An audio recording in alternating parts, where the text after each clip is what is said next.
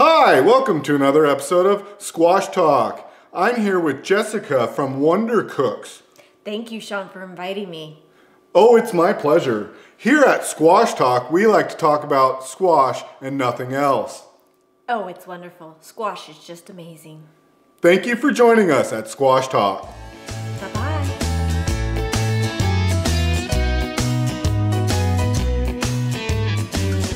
We're going to talk about this squash and all things squash and squashing squash and not squashing squash and how to wash a squash and how to squash a wash today on Wonder Cooks.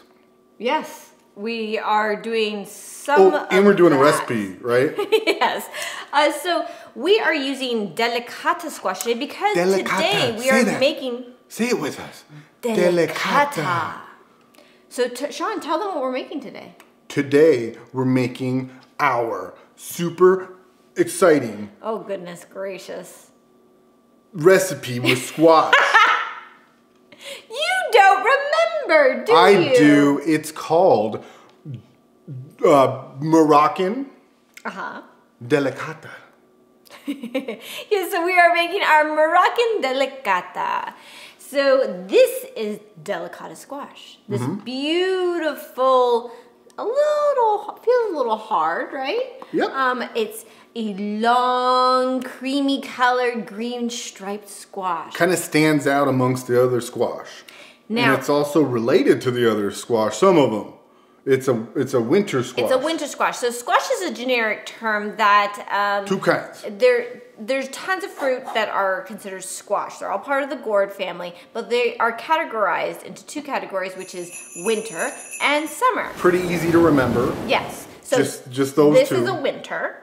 An example of a summer would be zucchini. Zucchini? Zucchini. Did you know zucchini is a squash? It is a squash. Whoa! Yeah. That's another squash where you can eat the outside. Yes. So this is one of the only kinds of squashes that you can eat the outside. A lot of squashes, it's too hard. You can eat it, but it's... It can be a little tough. Tougher. And it's tough to peel and all that stuff. So that's one of the really cool things about this squash that I love so much.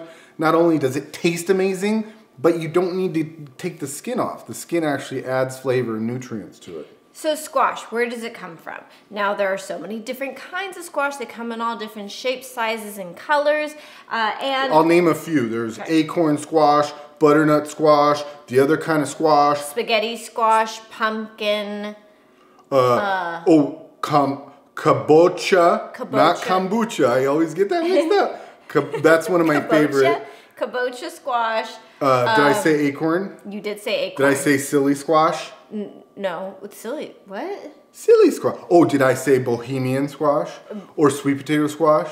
That's the same as this. Those are other names for this, so you don't have to call it delicata. You can call it sweet potato squash. But I don't know why! The different squashes come from either Mexico, Central America, or South America. And the natives domesticated them for thousands of years, or thousands of years ago. And it's been a long time in the making. Yes. So squash grow on vines, and they have these large leaves. Big leaves. And it's part of it's a companion crop. So it's planted, or at least the Native Americans would plant them along with two other crops to help each other. And what'd they call that? The Iroquois tribe called it the Three Sisters. And we're gonna talk more about that in a recipe that we actually do with the three different ingredients, being corn, green beans, and squash. But today we're talking about just squash. So the squash's role in that is those big leaves are on the ground and they cover the soil. And so it keeps the soil nice and moist so they don't have to get too much water. And that also means that it gets lots of shade. So, oh, is that your squash dance? Yeah. Show them your squash dance. Do you guys hear the music too? It's in my head. It's going squash, squash, squash, squash, squash. Where were we?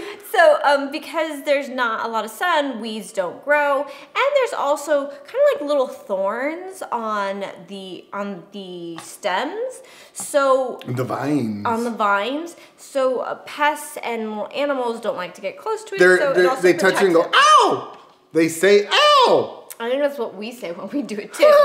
And every part of the squash plant is edible. It is. The squash, the stem, the leaves, the flowers, the squash tendrils. blossoms. You've heard squash blossoms? Well, that was fun. We hope you enjoyed this tidbit from one of our cooking classes. If you want to see more, click on the link or just go to wondercooks.com. You can join our monthly subscription and you'll get to join us live. Live! And you'll have access to all of our on-demand cooking classes that you can watch anytime. Oh, and you can try it for 30 days free.